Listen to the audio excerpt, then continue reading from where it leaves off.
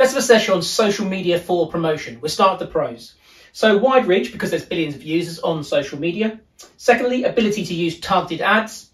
So you might be able to refine to specific segments that are going to make more sense for who your target audience is, and that's going to increase your chances of success. Social media tends to be more cost effective versus traditional methods such as television. Therefore, it makes more sense for small businesses that are likely to have smaller marketing budgets.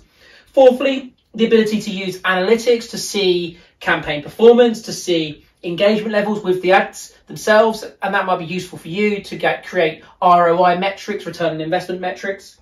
And finally, it's an effective tool for brand building, to reinforce brand identity and also to improve brand awareness. All great things about using social media. Disadvantages, perhaps the cons of social media. So time consuming to maintain active social media presence, may require dedicated resources, might not make sense if you're a small businesses and you have to pay for a social media manager.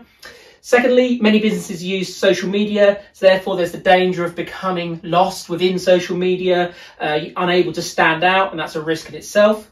Perhaps because there's lots of competition on social media, because most businesses will clearly be promoting there. Thirdly, that risk of negative feedback, negative comments, it might lead to issues for PR, reputational issues, and that could impact on sales. And then platform dependency. If you've built organic social media presence, then you have that exposure to the social media platform itself and the success of that particular social media platform. So I hope that helps, and I'll see you at the next sesh.